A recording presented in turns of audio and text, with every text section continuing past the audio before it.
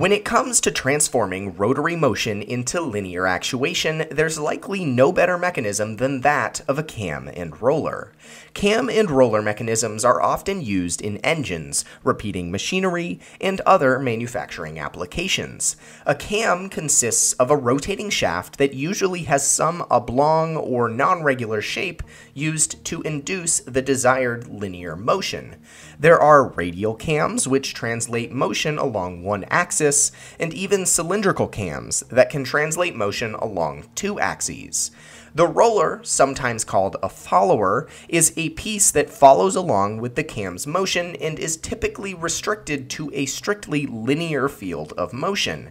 If you're aware at all of any sort of machine design, you likely know that translating rotational motion into linear motion is not always the easiest thing to do efficiently. Cams and rollers do this task with ease, but there also exists a subset of cam designs that provide for very fluid and precise motions. Cams are not limited by simple shapes, rather they can be designed to have an organic or flowing interface with the roller mechanism. This results in more specialized radial cams. It's this range of freedom in cam and roller design that gives engineers the ability to create unique mechanisms with only a simple rotational input. Like any translation of motion, there will always be some loss of energy. Cams and rollers have very minimal energy losses, however, due to the fact that the interface between the parts is such a small area. Thus, there's not a lot of friction. There are two main follower contact types that interface with cams: flat-faced and roller.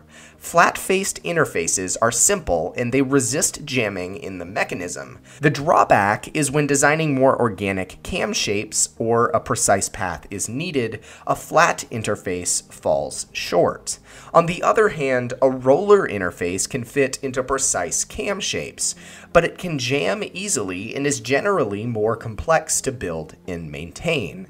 To dive deeper into cam and roller design, we must consider the dynamic interface of all of the parts. Usually, cam mechanisms are used in machines that require a rather precise movement, and losing sight of any of the physics elements therein, like velocity, acceleration, and jerk, could result in ultimately a bad design.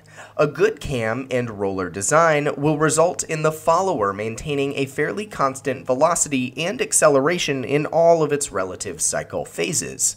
So, if you're ever faced with designing a cam and roller mechanism, or you want to go into some sort of machine design, remember that if you aren't precise in your design, your end product or machine will likely fail earlier due to fatigue, or not even work at all. In the world of cams, there's even more than we discussed here, but this was a basic introduction. Theoretically speaking, there's an infinite number of cam designs that can be used in a machine, but it requires some ingenious engineering to do just that.